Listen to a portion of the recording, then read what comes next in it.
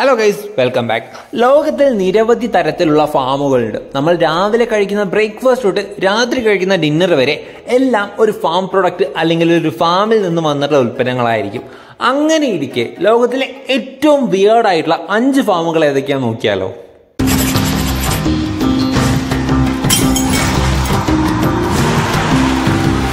Number 1, scorpion farm. നമുക്കെല്ലാവർക്കും അറിയാം, scorpion അഥവാ തേൾ വളരെയധികം വിഷാംശമുള്ള ഒരു ജീവിയാണ്.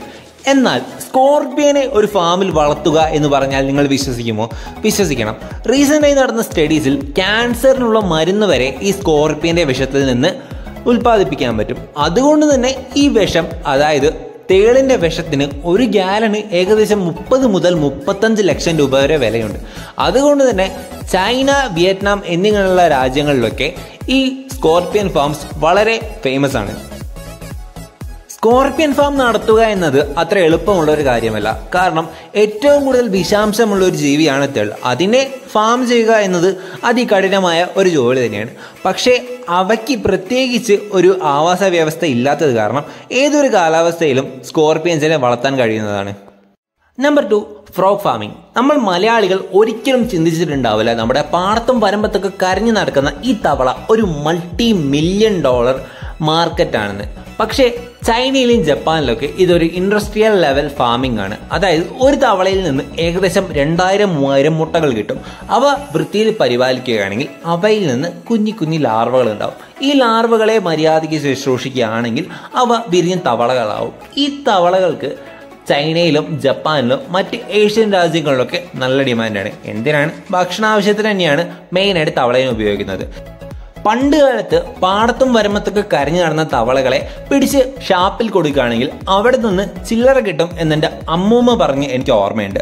അങ്ങനെയുള്ള ഈ ചില്ലറ ബിസിനസ്സായ തവള ഒരു $multi-million ബിസിനസ്സായി ചൈനയിലും ജപ്പാനിലും വളർന്നിരിക്കുകയാണ്. ഇത് വേണമെങ്കിൽ ഇത് നമുക്ക് മലയാളികൾക്ക് കേരളത്തിലും തുടങ്ങാവുന്നതാണ്.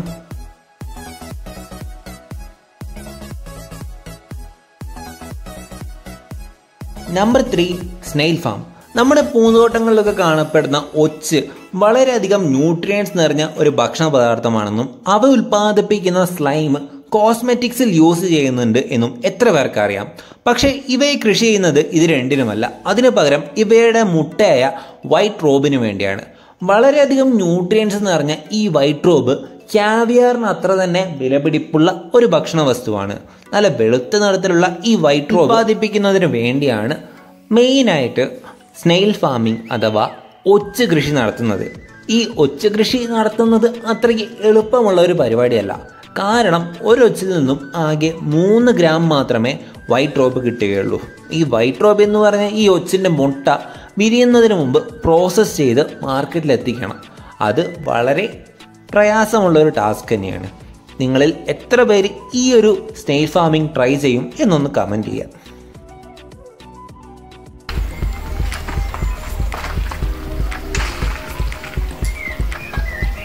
Number 4, cricket farming. ക്രിക്കറ്റ് അഥവാ തുള്ളൻ നമ്മുടെ പാടത്തും വരമ്പത്തൊക്കെ പതിവായിട്ട് കാണുന്ന ഒരു സാധനം തന്നെയാണ്. പക്ഷേ ഏഷ്യൻ രാജ്യങ്ങളിൽ ഇവ ഭക്ഷ്യാവശ്യത്തിനും ഉപയോഗിക്കുന്നുണ്ട്. പക്ഷേ ഭക്ഷ്യാവശ്യത്തിന് വേണ്ടി ഉപയോഗിക്കുന്ന ഈ ക്രിക്കറ്റ്സ് അഥവാ ഈ തുള്ളന്മാർ നമ്മുടെ പാടത്തും വരമ്പത്തൊന്നും പിടിച്ചിട്ട് പോകുന്നില്ല. അതിന് പകരം ഫാം മെയ്ഡാണ്. അതും 1-2 ടൈപ്പല്ല, ഏകദേശം 70-75ഓളം വെറൈറ്റി ക്രിക്കറ്റ്സ് ഫാംസിലുണ്ട്. ഈ ഫാമുകളിൽ നിന്ന് ക്രിക്കറ്റ്സിനെ വാങ്ങിക്കണമെങ്കിൽ നിങ്ങൾക്ക് ജീവനോടെ മാത്രമേ വാങ്ങിക്കാൻ പറ്റുകയുള്ളൂ.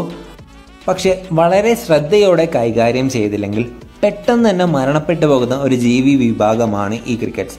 അതുകൊണ്ട് നമ്മുടെ നാട്ടിൽ ഇത് കൃഷി ചെയ്യാണ്ട് നിൽക്കുന്നതാണ് പൊതുവേ നല്ലത്.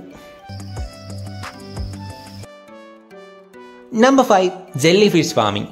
പൊതുവെ നമുക്കെല്ലാവർക്കും ഒരു തെറ്റിദ്ധാരണയുണ്ട്, ജെല്ലി ഫിഷ് വളരെയധികം വിഷാംശമുള്ള ഒരു ജീവിയായത് കാരണം മറ്റ് ജീവജാലങ്ങൾക്കും മനുഷ്യർക്കും ഇവ വളരെ ഹാനികരമായി ബാധിക്കുന്നുവെന്ന്.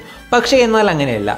സമുദ്രനിരപ്പിലെ ഓക്സിജൻ നിയന്ത്രണത്തിലും അതേപോലെ തന്നെ മൈക്രോ പ്ലാസ്റ്റിക് നിർമ്മാർജ്ജനത്തിലും ജെല്ലി ഫിഷ് വളരെയധികം ഉപകാരം ചെയ്യുന്നുവെന്ന് ജർമ്മനിയിൽ നടന്ന ഒരു പഠനത്തിൽ തെളിയിക്കുകയും ജർമ്മനി, ഇറ്റലി പോലുള്ള രാജ്യങ്ങളിൽ ജെല്ലി ഫിഷ് ഫാമിംഗ് വൻതോതിൽ നടത്തി വരികയും ചെയ്യുന്നുണ്ട്.